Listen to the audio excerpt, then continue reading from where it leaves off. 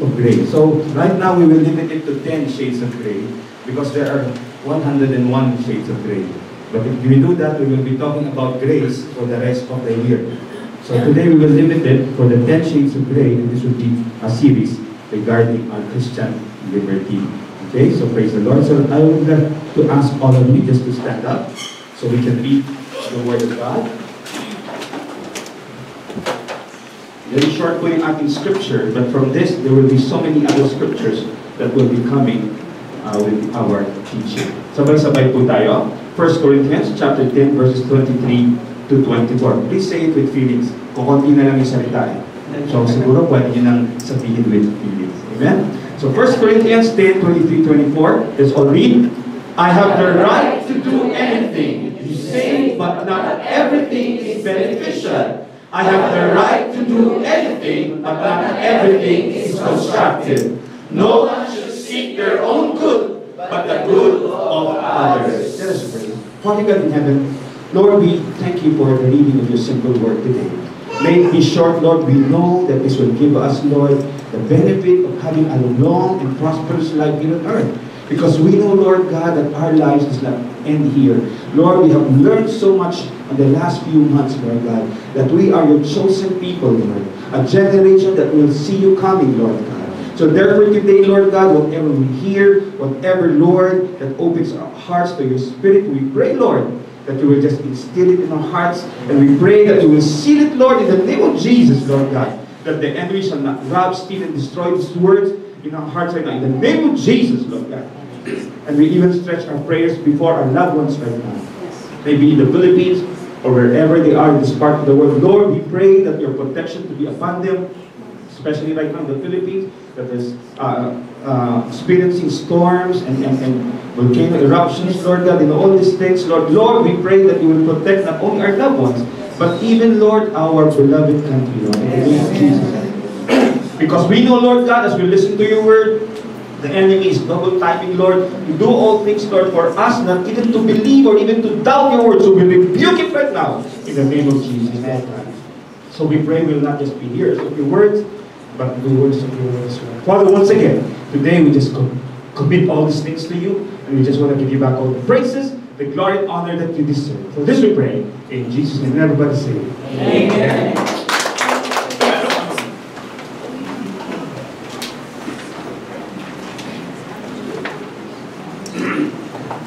Praise the Lord.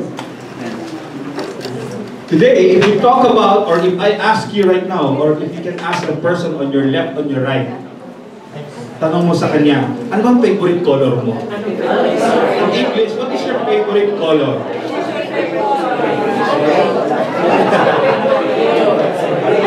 Hindi po, who is your favorite color, ha? Tama na po. I'm sure some of you, okay, some of you will simply just say, you know, a distinct color, like blue, red, black, you know, or some would go pink, yellow, green, and so on.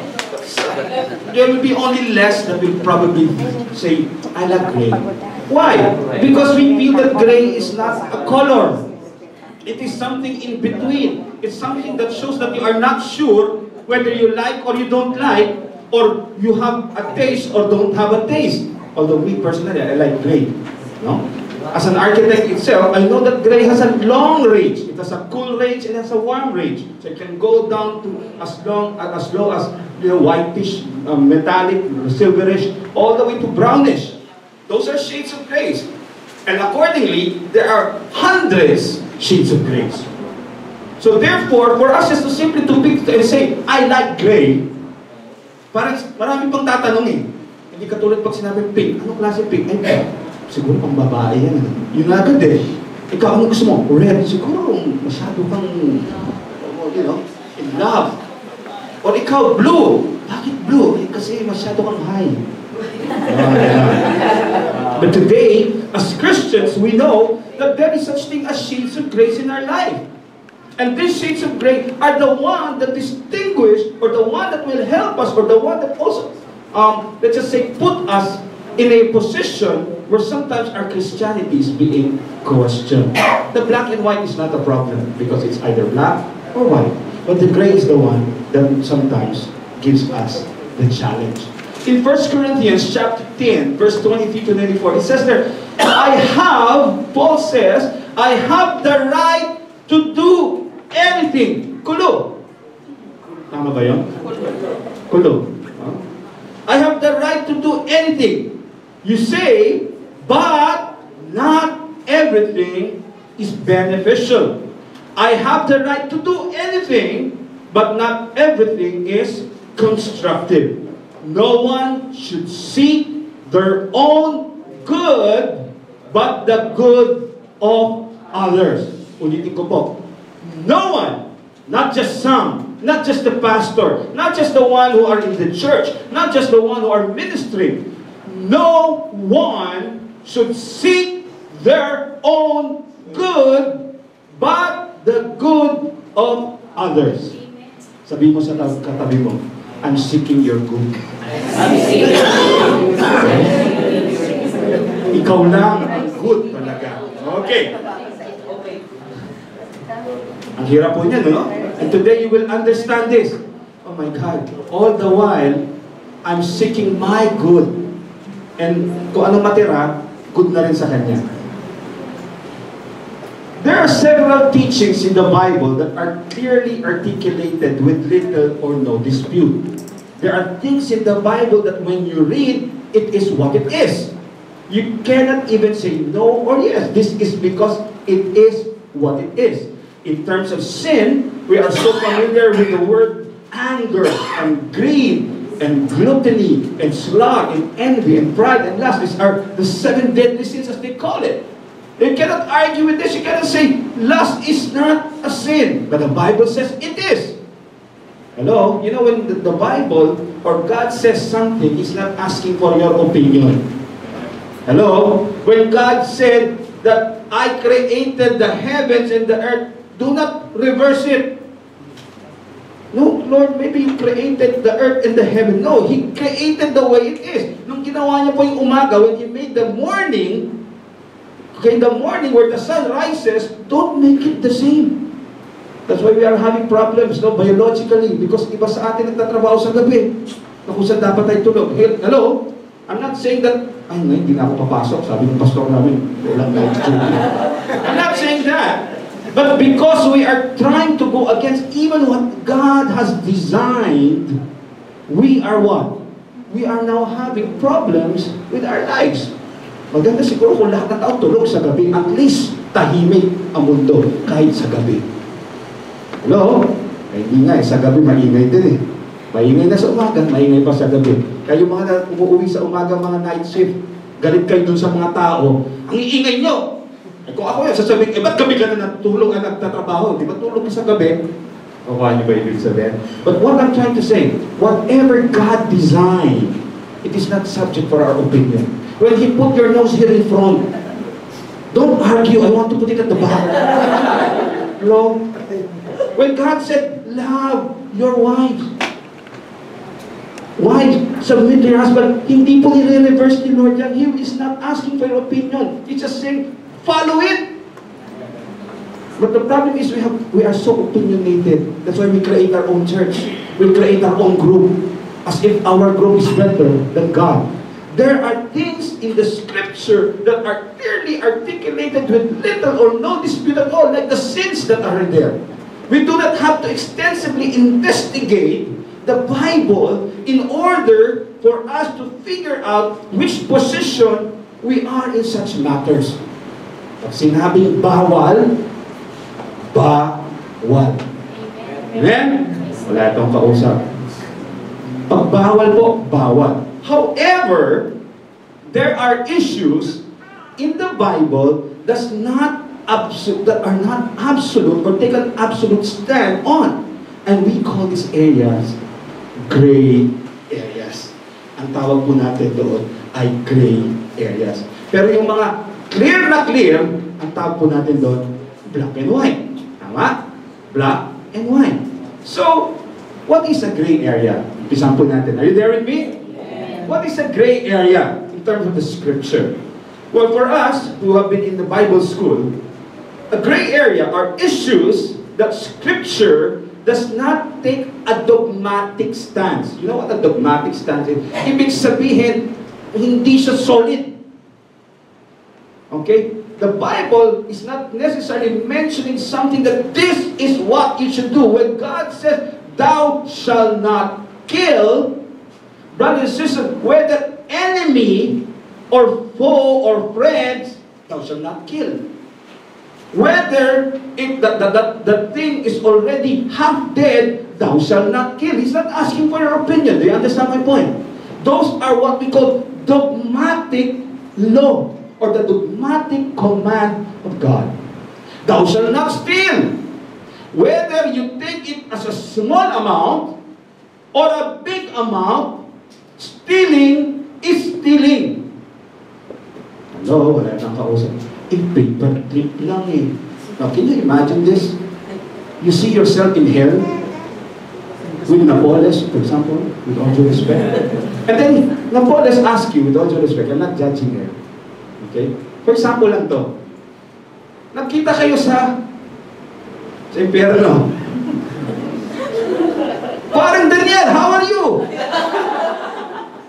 I'm fine, Ma'am Napoles, how are you? Why are you here? You know, I stole billions. Really? Wow, billions. Ikaw, ba't ka na dito? I stole a paperclip. You are in the same place. Now, brothers and sisters, why? Because the word of God is dogmatic about those words. Thou shalt not steal. Do you understand me? Wala pong lusot o wala pong excuse anyone who will violate the word of God that is already black and white. Hello? Wala kang kausap. So, brothers and sisters, gray areas are issues in the scripture does not take dogmatic stance on, or at least, the very least, issues that scripture does not discuss in depth. So, napahapyawan lang. So, these are the things in the scripture that's a little bit, Ano-ano po ba yun? Instead, the Bible, this gives Christians the liberty to make glorifying decision based on their conviction. Mamaya we will go down to the detail. So gray areas are areas that are not necessarily sinful or not discussed, but God has left it on us to make the decision to glorify Him based on our conviction. Yun po ang pag-uusapan natin the next few months. No? Yung mga issues na yun. So, Pastor, I have a meeting with you today. Okay? Because I gave this preaching to one of our pastors, bigla nagkasakit. Kaya po yung word of God, nagdadala ng sakit eh. Ikaw ang preacher. Yun na po yun. But brothers and sisters, what I'm trying to say here is that instead there are certain issues in the scripture that we should understand that God has given us the best wisdom and knowledge and counsel to be able to agree or disagree on what to do. Example of those, for example, drinking. Now, I didn't say drunk. The Word of God says, do not be drunk. And what about drinking? You know, social, white, red, blue wine. May blue wine ba? Ewan ko. Okay? Don't get me wrong. The Word of God says, do not be drunk. So kung iinom ka at nalasing ka, kasalanan. Eh, paano kung uminom ako, hindi ako nalasing? Pastor, malakas ako dyan. We will talk about that. Do you understand my point? Sapagkat tayo Christian, we have to have a stand in our life. A stand that is glorifying to the Lord, but also edifying to one another. Dating, kissing, gambling, smoking, clothing. Pastor, kita mo yung forma nyo ngayon. Yan ba yung ka-Diyos? Ganyan. Kanyari lang. No? Bakit ganito ang itsura ko ngayon? Yan. Music, movies, television. Ito yung mga bagay na ginagawa nyo everyday. Hello? Wala bang gumagawa sa inyo dito? Wala? Ako lang? Okay. Birth control, dancing, spending your money, homeschooling, working moms. Kahit sa ibang church, nag-aaway sila mga nanay, hindi dapat nagtatrabaho kasi it is the man who should work. And nowadays, selfie. Wow! Hello? Di ba nag-aaway sa FB? Naku, ano yan, narcissism yan. Naku, ganito yan. Iba mo, wala kang pakialam. Ano, ganito. Basta, may karapatan ako. Hello? You understand? Cyber friendship. Christian businesses. Brothers and sisters, let's admit the fact. These are true. Amen? Kayo rin po, naguguluhan minsan eh. Magsiselfie ba ako? Ang pogi-pogi ko ngayong araw na ito. Pagpupit ako, talagang kailangan makita nila na, no? Bago yung damit ko, hindi naman siya mamahalin, pero bagay na bagay. Tingnan mo yung katawan ko, parang 8. Kurba talaga. Mag-selfie kayo, kaya lang, minabasa ako, sabi, para daw naman yan. Now, please, don't get me wrong. There are things in our life that God has left on our hearts, not necessarily the scripture. Okay? I will not justify anything. But what I want you to understand today, before we go to the issues, so please come here. I will be here the next 2 months. Amen. May magbabakasyon ba sa inyo? Amen. Amen? Pero paano kayo nandito kung magbabakasyon kayo? Hello? Brothers and sisters, we will talk about the issues next week starting. But today we will talk about the general idea. Let's start with the wedding invitation because we know that we are the chosen generation. At the end of the day, whatever we do right now, we have to end up on what we call the ultimate event. And that ultimate event is the wedding in heaven. In Revelation chapter 19, verses 6 to 9, he says there, "Hallelujah! For the Lord God Almighty reign. Let us rejoice and be glad and give Him glory." This is the wedding invitation. You know, pag ako nagpakasal ulit, no? After sa 50 years natin or something, no? I will have an invitation. I will put that, "Hallelujah!" Or yung sa iba yata, "Hallelujah!" Kasi pag mahaba na yung pag-aasawa, nagiging hell na, hindi na hallelujah. Hello? "Hallelujah! For the Lord God Almighty reigns. Let us rejoice and be glad and give Him glory. For the wedding of the Lamb has come, and His bride has made herself ready." The bride is the church. Fine linen, look at this, I underline this. Fine linen, bright and clean, okay, was given her to wear. Fine linen stands for the righteous act of God's people. Then the angel said to me, "Write this, blessed are those who are invited to the wedding supper of the Lamb." And he added, "These are the true words of God." Amen. Now look at this, verse 8. Fine linen, bright and clean, was given her to wear. Fine linen stands for the righteous act. Brothers and sisters, once we are there in heaven, there is such what we call clothed in the righteous act of God. So it's not enough that you accept Jesus today. It's not enough that you say, I believe. Because in heaven, brothers and sisters, it's not me. It is the Word of God. There is what we call righteous act of God's holy people. Kayo mga nag-iisip na, ay, born again ako, diretso na ako sa langit. Think again. It's easy to profess, but not easy to believe in your heart. Because believe does not just put it into your mind, but it also what? Put it into your actions. Okay? Are you there? Nasaan po ba kayo? So sa langit po, yung mga suot-suot natin, hindi gray, fine linen, and bright, and the clean. Okay? Sige po, papasatin muna natin muna. Welcome. Okay? So when we're in heaven, brothers and sisters, there is such a thing as called righteous act of God's people. Now, question right now, what is this righteous act of God's people? What are these righteous acts that once in heaven, God Himself, Jesus, will see His bride shimmering with all these righteous acts? Definitely, it is not the act of what He already said. Hindi tayo pupunta ron na lahat tayo mamamatay tao. Hello? Hindi po yun ang gusto niya sabihin. The righteous act that we are talking here is this.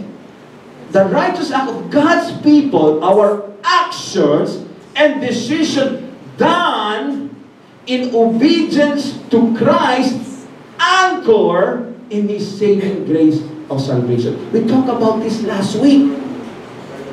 Everything is nullified, whether it is the best deed or the most noble thing that you have done, if you are not in Christ. Hello? Example, bago ka naging anak ni Kristo, nagbigay ka ng 1 million. No? Kasi naawa ka, may 1 million ka, so binigay mo. Brothers and sisters, yes, may point yan. But in heaven, it might not be. But if you are in Christ and you gave everything, kahit 10 dirhams lang yan, ayan na yung everything mo. It has a point in heaven. You understand? So therefore, last week po, we talked about it. We talked about it. And we said that the qualification of all our good works is embedded in Christ Jesus. Kaya pag gumagawa ka ng mabuti at Kristiyano ka, kinukuha mo lahat ng papuri at hindi kay Kristo, ninanakaw mo yung glory na para sa Kanya. Hello? Are you there with me? Yung mga umaawit po, those that are singing here, that are playing here, preaching, doing the works of the Lord, kung ikaw na ang nakikita mo sa sarili mo, ang galing-galing ko, pag hindi nila ako sinunod, ayoko na.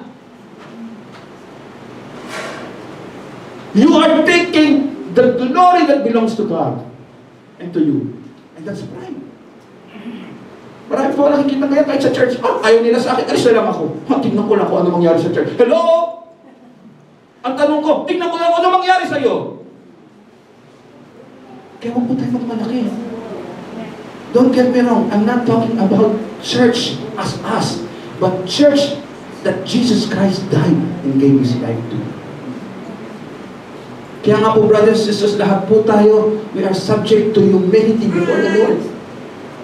Wala pong magmamalaki sa atin. Tignan ko lang kung hindi na ako pastor nyo. Palitan ko kaya, sige, tignan ko lang kung ang pastor nyo, si pastor ano. Tignan natin, Pastor Jude. Tignan ko lang kung kasi galing kayo. No! We will not say that. In fact, the more that the Lord is bringing us up, the more we should humble ourselves and bring Him in. Do you understand the point?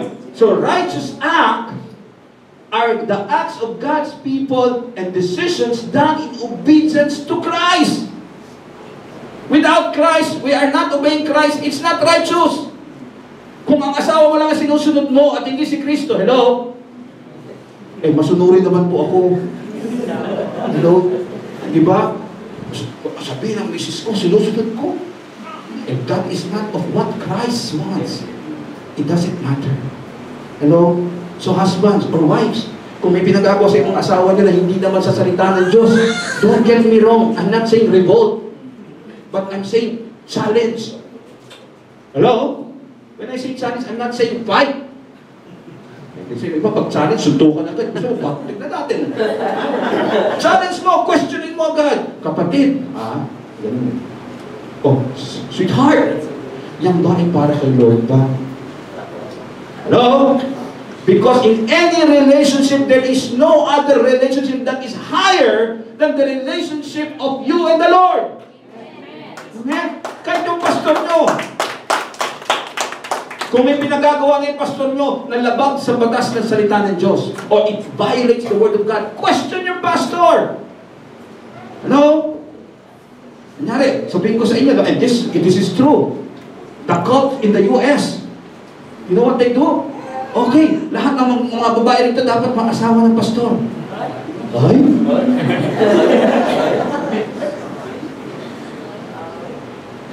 Ganun po nangyayari. In the States. Are they following? Some of them are. Why? Because they are blinded. So challenge it.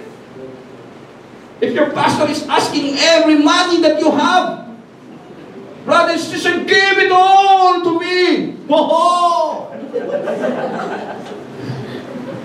May mga kulto sa Pilipinas, no?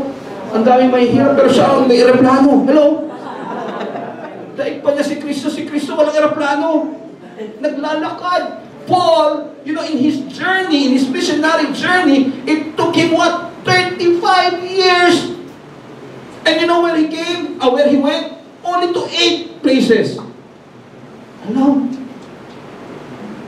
Pero yung mga pastors, yung mga, give me all you have. Ang gaganda ng bahay.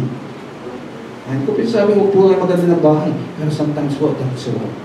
That is not what God said. So the righteous act. So what do I mean? There is a black and there's a white. This we don't debate, correct? Pag black and white, black and white. Pero merong gray.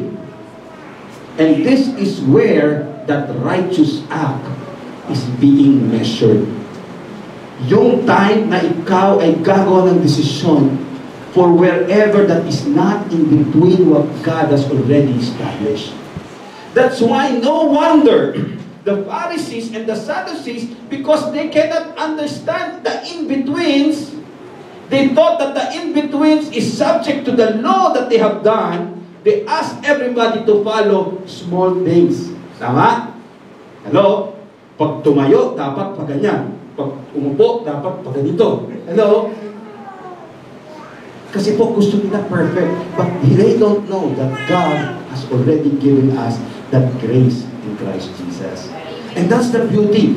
I will tell you later on what that grace means. Man, you know, sometimes when we understand grace, we think that everything is already okay. Brothers and sisters, now I want you to understand. I want you to understand from my heart that grace, just like what we have read, it is not everything, but it is subject to. Huh? Kaya nga grace, dapat hindi subject to. It is subject to. Let's go now to what we call spiritual preference. Ang tawag natin gray areas. And what we call spiritual principles, which is the black and white areas. Ang sabi po natin, there are debates regarding gray areas that cause major rifts na magkakahiwalay-hiwalay po ang mga magkakaibigan. Tama? Major rifts between individuals and communities and churches. Why? Because this is the blurred understanding of what we call spiritual preferences and spiritual principles.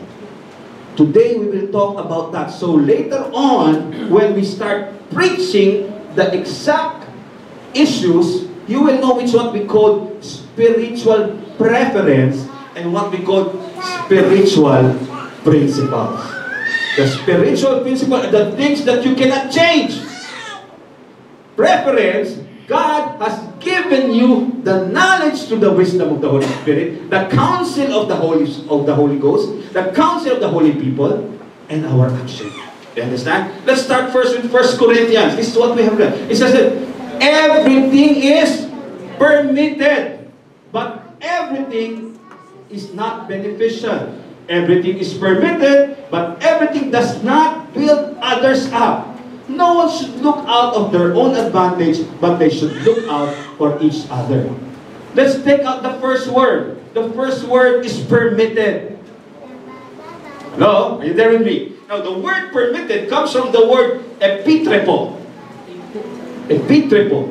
Epitrepo is a Greek word, okay, that means legally permitted. Marami pong Kristiyano, they use this scripture to say, oh, kita mo, everything okay, di okay na. Hello? But the word permitted, or in the King James Version, it says lawful. Hello? In the King James Version, it says lawful. So when you look at this word, it makes sense. Epitrepo means legally permitted, allowable within the limits of the law. So in short, parang sinabi ng misis mo, pwede kang umuwi ng gabi. Hanggang 8 lang. Pwede kang umuwi ng gabi hanggang 8 lang. So in between ng doon hanggang 8, nasa sayo ko saan ka pupunta. Hello? Kasi hindi niya sinabi, wag lang pupunta ka ng A, B, C, D. Hello? Nakatuwa niyo ibig sabihin. Parang sa opisina po, how much you have as working hours? 8 hours. Your contract says you work from what? 8 to 4 or 9 to 5. Tama po ba? Yung iba po. So in between that, they tell you that 8 to 9, you should stand. 9 to 10, you should sit. 11 to 12, you should sleep. 12 to 1, you should stand again. Wala pong ganon, correct? So, they have given you the fullness of your contract. The details is depending on how you perform it. That is the principle of epektriko. So when the Word of God says everything is permitted, hindi po yan free for all. Teka, permit na pala lahat eh. Yung permit na po yan, subject po yan for the bounds of the legality. And what is this legality?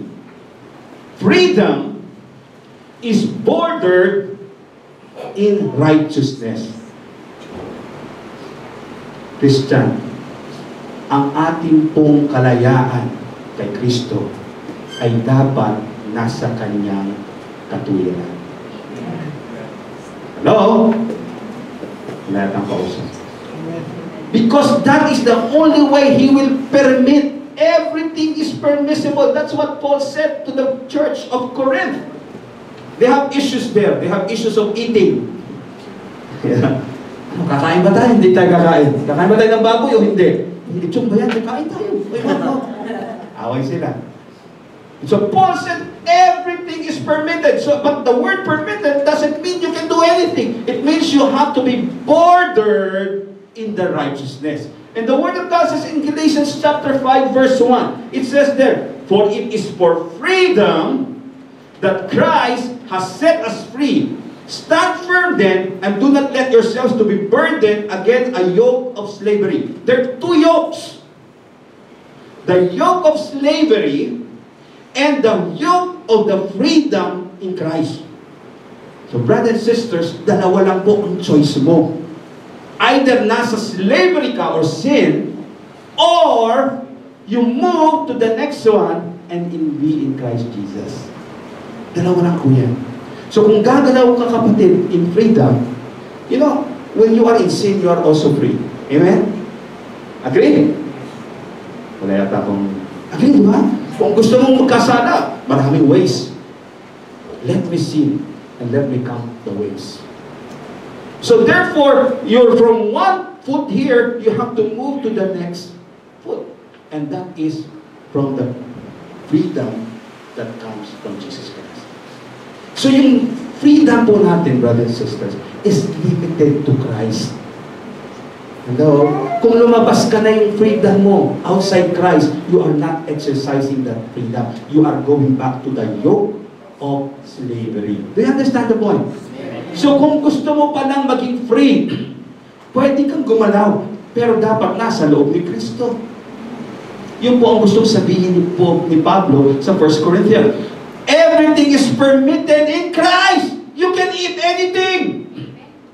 Hello? Wow! Huwag lang yung nakaw. Huh? Because outside na yun, stealing na yun. Do you understand the point? Kahit ano pwede mo kainin, basta magandang pinanggalingan. Hello? Kung panis, nasa sa'yo pa rin yung kasawag mo lang nakawin. Correct? If it's a spoiled food, it's up to you. If you want to eat it. But as long as that food is not outside the bounds of the grace and the righteousness of God. Hello? Wala pong masama magtrabaho. Brother Julie and I are talking. I know a lot of Christians. He was talking about the pastor. After that, they go to the club and they play. Mga musicians sila. How can you be a pastor and then a musician in the club where everybody's drinking? And then you're pastor the next day. And then now, you know, musician. Now, I don't judge that person. Maybe one day that person has to make a decision whether you are in the yoke of slavery or in the freedom of Christ. In any case, you have to do it. The same with you. Hello? Are you there with me? The same with you. If you think that your work right now is leading you to sin, huh? It's leading you to sin. Brothers and sisters, you have to make a decision one day. Should I continue sinning or should I just get out? That That is what God is saying to us. The word permitted is not open-ended.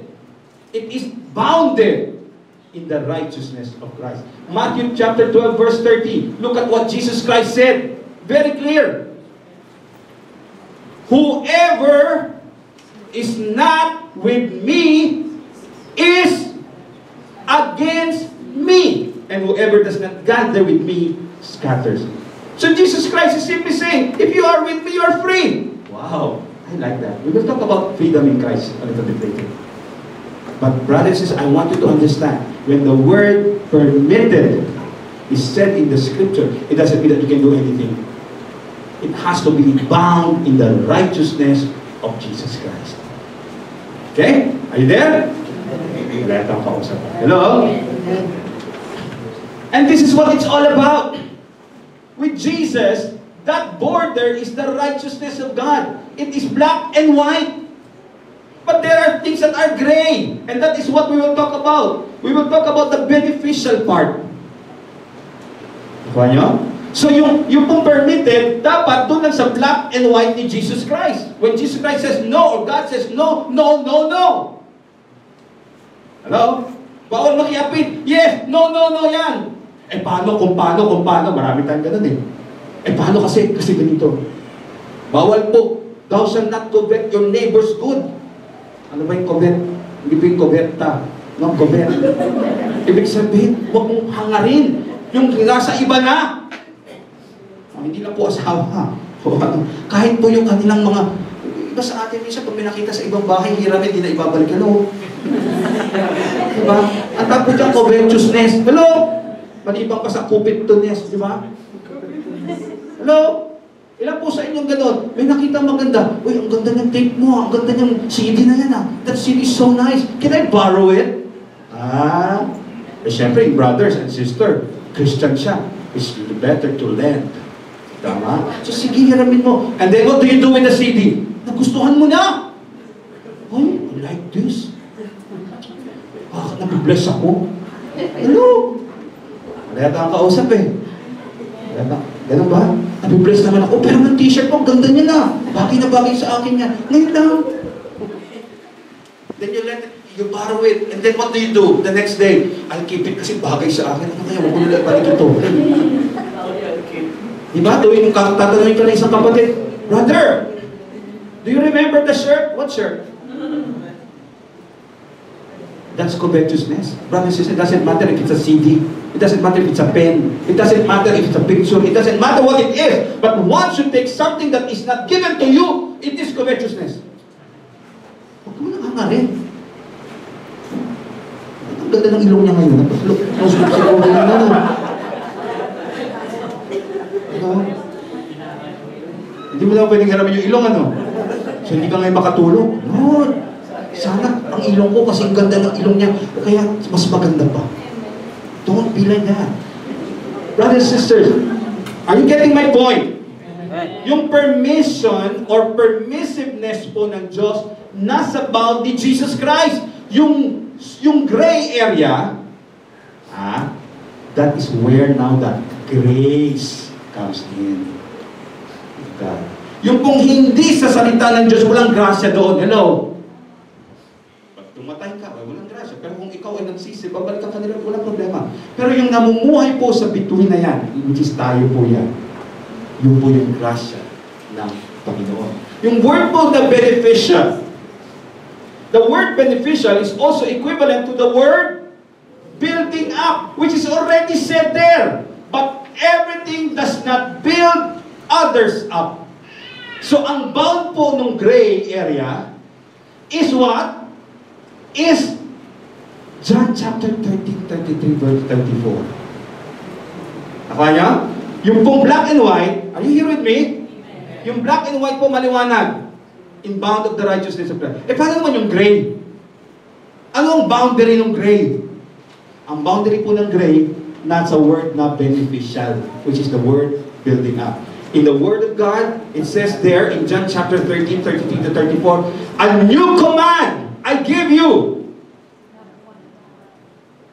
Hello? Ito po yung boundary ng gray area, ha? A new command I give you, love one another as I love you, so you must love one another. By this, everyone will know that you are my disciples. So kung may gray area, hindi pa po natin pinag-uusapan exactly yung mga gray area. Kung may gray area, if there's any gray area in our faith, the boundary is what? Is love for one another. Kaya tama na kapasap ko. Mahaba po yung gray area eh. Ang maglalagay po niyan ay yung love natin sa isa't isa. Because he said, no one should look out for their own advantage, but they should look out for each other. So kung may mga bagay, kanyari, kumain ka ng baboy, yung kapatid mo hindi makakain kasi may heart, taas yung cholesterol, at nai-open siya, panay mo mo, ikaw naman, sarap baboy. Yung kapatid mo naman, hindi ako makakain ng baboy. Huwag ka na kumain. Bakit? Love. Hindi dahil sa pag-aaway pa. Theological ba yan? You understand my point? Are you there with me? Wala yata kausap. Kanyari yung kapatid mo, hindi kumakain ng cake dahil diabetic. Ang pala ang iyaya mo sa Krispy Kreme. Hello? Halika, Krispy Kreme tayo. Huwag na lang kapatid. Bakit? Hindi, okay lang yan. Walang problema yan. Halika na. Brothers and sisters, that is that grace. Kakakain ka ba o hindi? Hello? Pwede kang kumain, hindi. Pero ang boundary mo, mahal mo kasi yung kapatid. Amen? Ilan po sa atin minsan, walang pakialam. Naghihinagpis na yung kapatid nga, diet na. Panay ang yaya mo naman kung saan sa kainan. Hello? Maawa naman po kayo sa mga nagda-diet. Hello? Lahat ang kausap eh. Alam mo, I have a friend who told me once, sabi niya, Brother Rico, sabi niya sa akin, the problem of a person who is dieting is not what we look after what we eat, it's what we look of the other people's eating. Hello? Ang problema raw, hindi tinitignan niya kung anong kinakain niya. Kung ano yung kinakain ng iba. Yun ang problema. Kaya kung kami po yung nagda-diet, huwag nyo na kami yayain. Hello? Makisama kayo. Are you there with me? Okay? So, yun po yung bound natin. A new command I give you, love one another as I love you. In anything that is great, let the love of God first to one another prevail. Kung na-offend yung kapatid dahil kung magsuot ka ng damit para namang hulog na. Hello?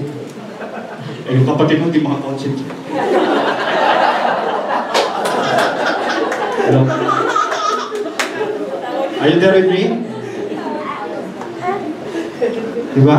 Kung magsuot ka, kanyari girl ka, magsuot ka talaga namang yung brother naman, di makakonsentrate. Mawa ka naman. Hindi naman masama ba, pastor, magsuot ng sexy. Sexy talaga ako, hello? Do you understand the point what I'm trying to drive at? We will talk about clothing the next few weeks. Wala namang masama, correct? Ay, dero din. Pero kung hindi na makapag-concentrate si Brother Real, maglagay ka na ng kumot. Ano? Maawa ka naman at hindi makapag-concentrate tuwing itatas ang kamay sa'yo nakatingin. Hallelujah! Do you understand? Are you there with me? If there is any gray area in our faith, our boundary is loving one another. That's what the Word of God says. No one should look out for their own advantage, but they should look out for each other. So yung makakabuti muna sa kapwa, yun ang una. Yun ang gusto ng Diyos. Sapagkat yan ang sinabi niya, a new command I give you, love one another. Isn't it wonderful? Didisco ako. Bakit masama ba mag-disco? Aawayin mo ba yung kasama mo? Masama, away kayo, nag-aaway kayo. Masama, didisco pa rin ako. Kapatid, kung mahal mo siya at na-offend siya, sige lang, huwag na lang. Libre na lang kita sa Krispy Kreme. Hello? You understand my point? We will talk about this, drinking. We will talk about drinking, men. Okay? Kasi may ibang church, sasabihin, bawal ang drinking. Yung iba, semi-drinking. Yung iba, occasional drinking. Yung iba, iba-ibang drinking. I-define pa nila what kind of drink. Alcoholic, non-alcoholic, full alcohol. Ang hirap. Kaya ako hindi na nangiinom. Understand? But we will talk about that. These are the great things. Look at what God says. One of the teachers of the law came and heard them debating. They're debating now. Noticing that Jesus had given them a good answer, he asked him, of all the commands, which is the most important? Then, the most important one, answered Jesus, is this. Hear, O Israel, the Lord our God, the Lord is one. Love the Lord your God with all your heart, with all your soul, with all your mind, with all your strength. And the second is, love your neighbor as yourself. Tama na, Pastor, that is not one. That's a lot. Jesus Christ did not answer one. The question was, of all the commandments, which is the most important? So this guy is trying to say one.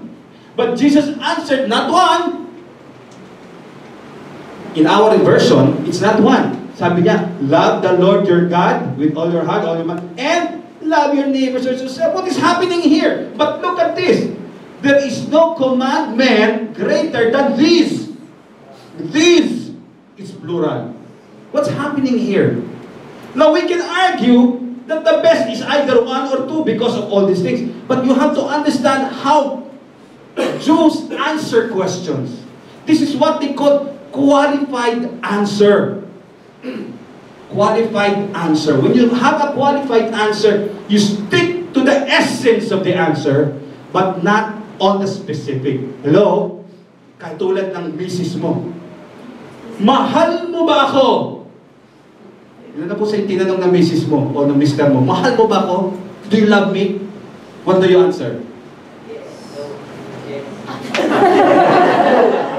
Of course, if you want to stick with your husband or wife, you'll say, yes, I love you. Kalas. When you say, anong klaseng tanong yan? Pinagluluto kita, pinaglalaba kita, ginaganito kita, tapos tatanungin mo if I love you? The question is qualification of the commandment. And Jesus qualified the commandment about the love that is God and it's of man. That is the qualification.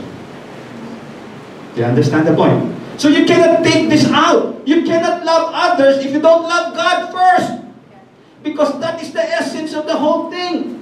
If I love you, I should love God. But it doesn't necessarily mean that if I love you, I love God. Dapat una si Lord. Ano? Marami sa inyong in love. Tama? Hello? Maraming bigo sa love. Maraming love. Pero si Lord hindi love. Kaya nagbubola ka eh. Naghahanap ng love. Let me explain to you something before I go on. If you love God, lalo yung mga naghahanap ng pagmamahal, yun po sa naghahanap, huwag na taas ang kamay. Alam ko, we are all looking for love. But if you love God, believe me, the real love for other man is very, very narrow na. Hindi ka matatakot. Bakit? Kasi mahal mo sila kahit wala na yan eh. Pero may papadala si Lord. And, hello? Are you there? May nag-i-aiming doon sa likod eh. Hello? Are you there? Behave. If you love God, then God will give you that others that is not difficult to love. And you can love that person because you love God. So brother and sister, this is a qualification. This is what this is all about. Jesus, black and white, grace, gray, loving one another. That is what it's all about. It cannot be separated.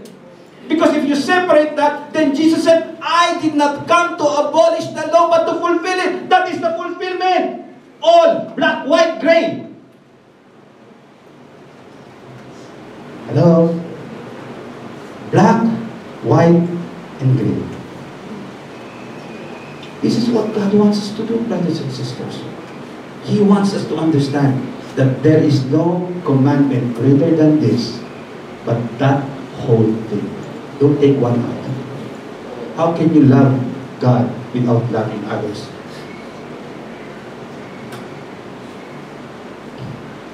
Spiritual preference versus spiritual preference. Are you there? Introduction pa lang yun. Hello? 2 months tayo, di ba? 2 months. Ano pa gusto lang mo eh? A spiritual principle is a teaching specifically found in the scripture. Example po. Sa 1 Thessalonians chapter 4, verse 3 and 5, it says there, it is God will that you should be what? If it's the will of God, you should be sanctified. That you should what? Avoid sexual immorality. I underline that word. Then look at this. That each of you should learn to control his own body in a way that is holy and honorable, not in passionate lust like the heathen who do not know. Now, after reading this, brothers and sisters, we see that sexual immorality is not a gray area. And what is sexual immorality? Fornication. Ibig sabihin, multiple partners. Premarital sex. Hello? Bestiality. Oh, tawa kayo. You know, bestiality. Mukha kang asawa ko parang talagang hayop. Hayop sa galing. Bestiality. You know, when I say bestiality, it means having sexual relation or intercourse with animals. Huh? That is in the scripture. That is a no-no. Oh, yuck! Yuck! And homosexuality. Sorry to say. Men to men, women to women. That is in the scripture. That's why, brothers and sisters, I beg you, as much as I ask you not to fornicate, not to have premarital sex, don't have homosexuality relationship. Not because of what I want, but it's because of that. So, brothers and sisters, this is the boundary that I'm saying to you. I have friends who are, let's use the word gay.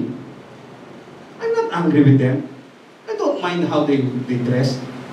I don't mind sometimes they talk softly, with queen, with twang. But equally, if you are a straight, quote-unquote, person, but you are doing either fornication, you're either doing this, homosexual, whatever it is, you are in the same boat. Amen. You understand? Are you there with me? Amen. I don't care how you dress. Personally, you know, the other day I was in the office, I left my bag on top of my table, and the CEO went down because he has to meet me. Sabi niya, Rico, I meet you at 10:30. Unfortunately, I have to go out because I have to meet a client. So he was there sitting in my office. So I left my bag. I think my bag is there. Yung blue, nandiyan ba yung kastora? Okay. I left my bag there. Yes, kita lang ang there. So pagbalik ko, sabi sa akin ng aming CEO, can I borrow the bag? The CEO told me, who was in your room?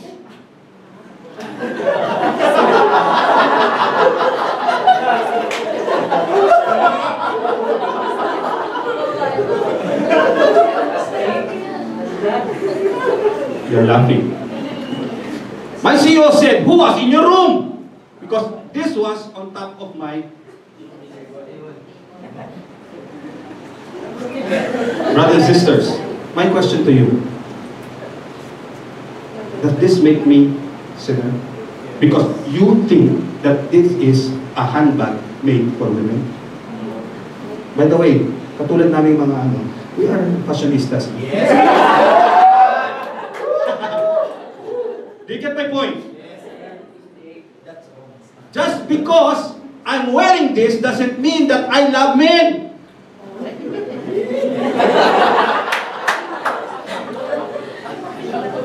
Do you understand my point? Hello? Di ba pare? Pakis nga. Are you there with me? Do you get the point? So what I'm trying to say, brothers and sisters, it says there, sexual immorality is not gray. It is black and white. The red one, that control your own body, is the gray one. How do you control? If you think by holding hands, if by holding hands, it triggers sexual desire, do not hold hands with your partner. You get my point? That is what controls his own body. That is the black and white and the gray application. By kissing,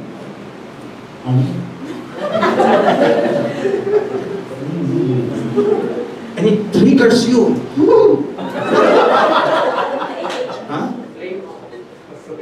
Hindi mo naman siya asawa.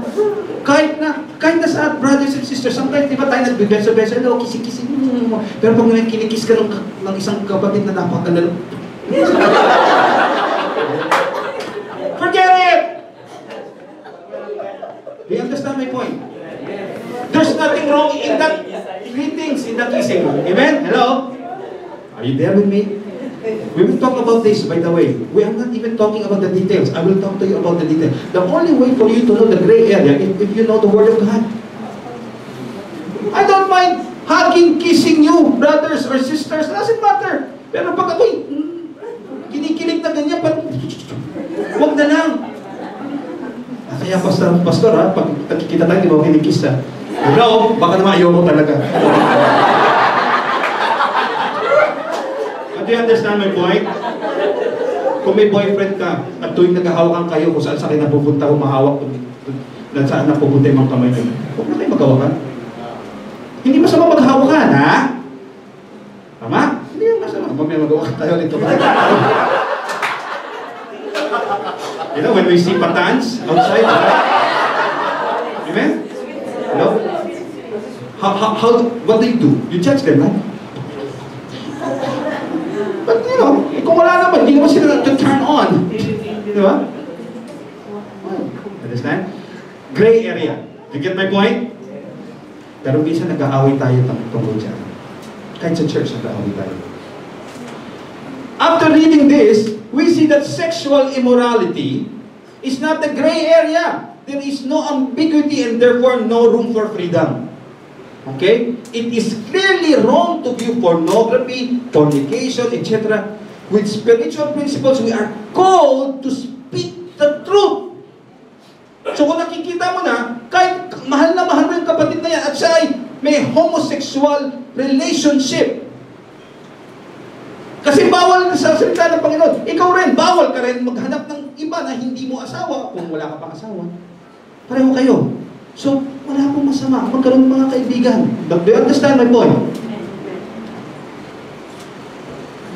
It is for us to we are called to speak the truth, bear humility and love as we appropriately correct a brother or a sister who is acting against the principle clearly taught in the Scripture. So, dapat natin i-correct. Baka ma-offend. Dalawang boyfriend, tatlo, nagabi. Kaibigan mo, love na love mo, kaibigan mo. Nung ako'y nangutang, siya ang unang nagbigay. Kapatid, what did Paul say? Don't let any one of you owe anything to anybody except the love of God. Kahit pinahiram kita ng milyon, kung ako'y nagkakasala, i-rebuke mo ako, sapagkat my life after 1 million is more than that. Huwag pa kayo magpa-bandage sa mga utang na loob, especially kung ang utang na loob ay mga finances. Porque pinahiram ka, hindi mo ma-review. Hello? Are you there with me? Hindi ka pa naman Kristiyano, no? That is the righteous act in heaven. In our wedding invitation, that's what is happened. What did you do to your brother? Okay? So, ano yung una natin? The first one is spiritual principle. What is black is black, what is white is white. The second one, spiritual preference. It is the believer's decision, correct? It is the spiritual preference, it is the believer's decision to do or not